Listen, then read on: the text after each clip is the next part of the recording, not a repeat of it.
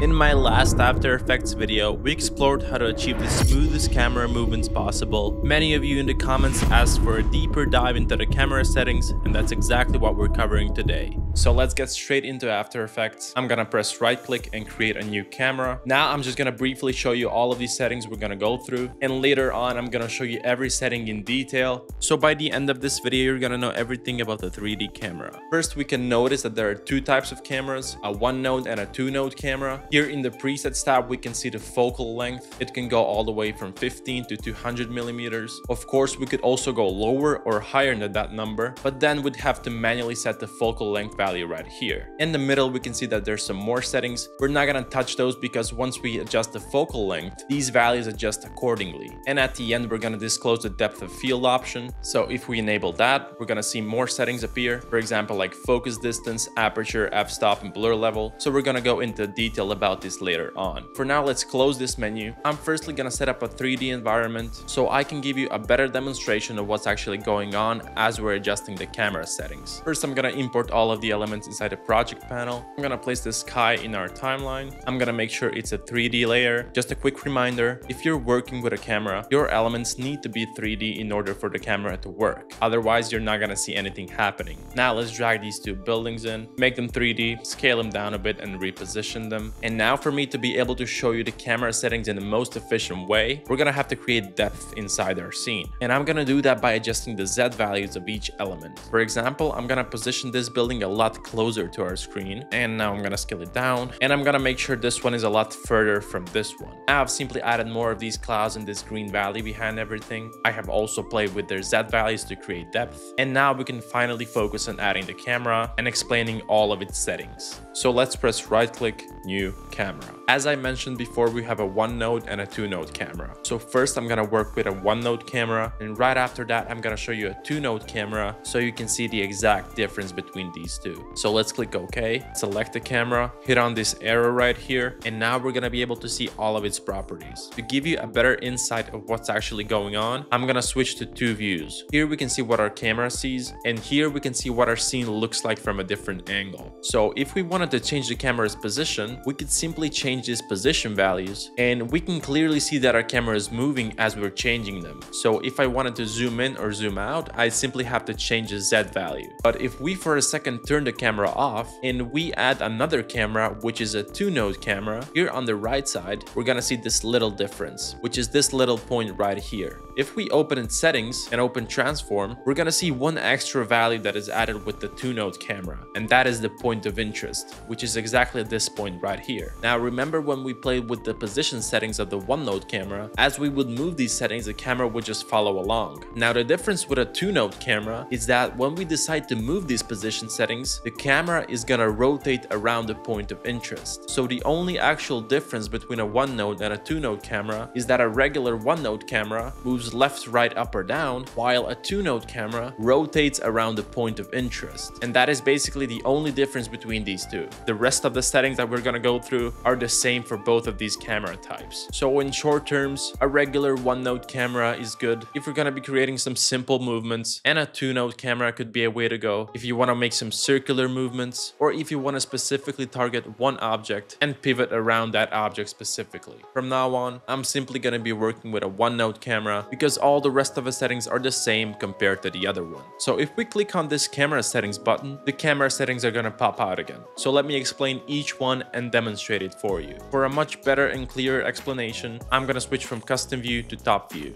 First, I'd like to talk about this preset tab, which is effectively the focal length of our camera. Now, if you pay close attention to this camera sketch, you're gonna notice that if we increase the focal length, the view of the camera gets much narrower, as you can see in this main frame right here. And the other way around, if we decided to make the focal length a lot smaller, we can see that our camera view gets a lot wider, as we can clearly see in our active camera view. So in other words, the focal length is basically how wide or narrow your camera angle is gonna be. But in most cases for all of you, while using After Effects 99.9% of the time, you're simply gonna choose one preset of about 50 or 35 millimeters at the beginning, and you're most likely not gonna be changing it throughout the whole animation. I simply wanted to show you behind the scenes scenes what all of these settings actually do. Now let's get to film size. In photography, a film is a digital sensor placed inside the camera that determines the field of view, or basically how much of the scene the camera captures. The larger this sensor is, it produces a higher quality image because it captures more light and more detail. So if we decided to increase this film size, we would see the same effect happening to our camera as we did when we changed the focal length. But the only difference is that as the film size is getting larger, the angle of the camera gets wider. Whereas in focal length, when we would make it bigger,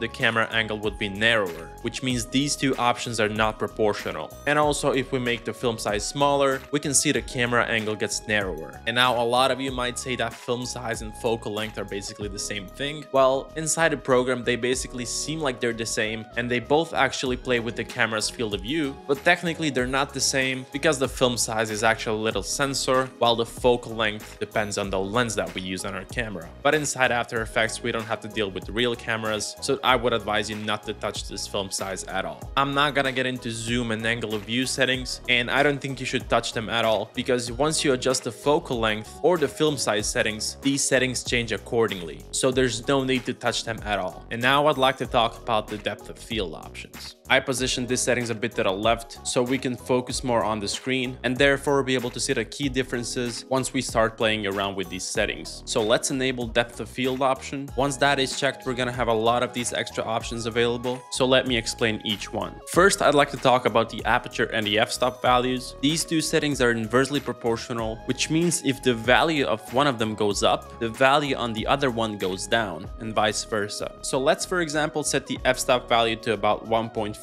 We're gonna immediately notice a difference. We're gonna clearly see that the building right in front of us is in focus, while the rest of the elements in the background are blurry. But since this building is in our focus right now, what if we wanted to make the background a bit more focused while this building remains blurry? In that case, we're gonna use this focus distance option. We're gonna notice that once we start playing around with its values, the blurriness, or rather the depth of field, changes. So as we have increased the focus distance, everything at this distance is gonna be in focus while everything else is gonna be blurry. So it really depends on what you want to be focused on in your scene. I'd like to switch it back to how it was before, so that the building that's right in front of us is in focus while the background remains blurry. Okay, so now that we've set up this building to be in focus, let's get back to the aperture and the f-stop values. Now if we wanted to make the background even blurrier, we would decrease the f-stop or increase the aperture value. As I'm increasing the aperture value, you can clearly see how the background becomes even blurrier. And if I were to put it at 0, you wouldn't see the difference at all. There'd basically be no depth of field, and not a single element would be in focus, but the whole scene would actually look the same. Now we've got a situation that's pretty similar to the one we had with the focal length and the film size, but you can think of an aperture as a physical opening in a camera lens that lets the light pass through to the camera sensor, while the f-stop is basically a numerical value that represents the size of the aperture relative to the focal length of the lens. So the lower the f-stop value is, the wider the aperture, which lets in more light and creates a shallower depth of field. Whereas the higher the f-stop value is, the narrower the aperture becomes, which means it lets in less light and creates a deeper depth of field. So for example, if we were to put the aperture to about 43 millimeters, that means the f-stop lowers to 1.2. And now since we've separated the foreground and the background elements, we can now adjust the blur level, which I think is pretty self-explanatory. So in short terms, you can think of aperture as a small hole and f-stop as the measurement of how big or small the hole is.